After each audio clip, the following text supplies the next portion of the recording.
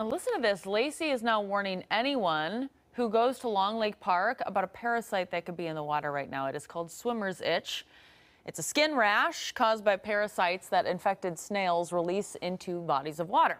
Symptoms include tingling, burning, itching in the skin caused by a parasite. Thurston County Public Health has now reported 2 cases of swimmer's itch connected to Long Lake Park over the past 3 weeks. The city's notice, meanwhile, warning swimmers to shower or towel off as soon as they get out of the water.